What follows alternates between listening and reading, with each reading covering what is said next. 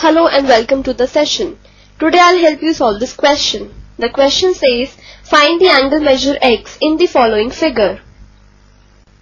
The key idea to be used in this question says, the sum of the angles of a quadrilateral is 360 degrees. Now let's see the solution. Now in the figure I have marked this angle as 1 and this angle as 2. As you can see, the angle 1 here is shown as 90 degrees and angle 1 and angle 2, they form a linear pair. So we can say angle 1 plus angle 2 is equal to 180 degrees because they form a linear pair.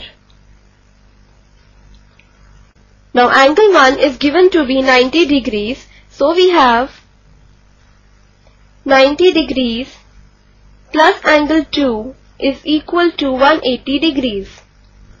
Now transposing this 90 to the right hand side, we have angle 2 is equal to 180 degrees minus 90 degrees.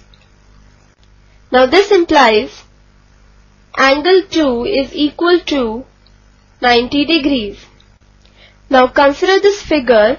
In this quadrilateral, the measures of the angles are angle 2, that is 90 degrees, 60 degrees, 70 degrees and x. So by using the key idea which says that the sum of the angles of a quadrilateral is 360 degrees, we can have angle 2 plus 60 degrees plus 70 degrees plus x is equal to 360 degrees. Now we have found angle 2 as 90 degrees, therefore substituting the value for angle 2 we have 90 degrees plus 60 degrees plus 70 degrees plus x is equal to 360 degrees. Now this implies 90 degrees plus 60 degrees plus 70 degrees is 220 degrees, therefore x plus 220 degrees is equal to 360 degrees. Now we transpose this 220 to the right hand side. So we have x is equal to 360 degrees minus 220 degrees, which implies x equal to 140 degrees.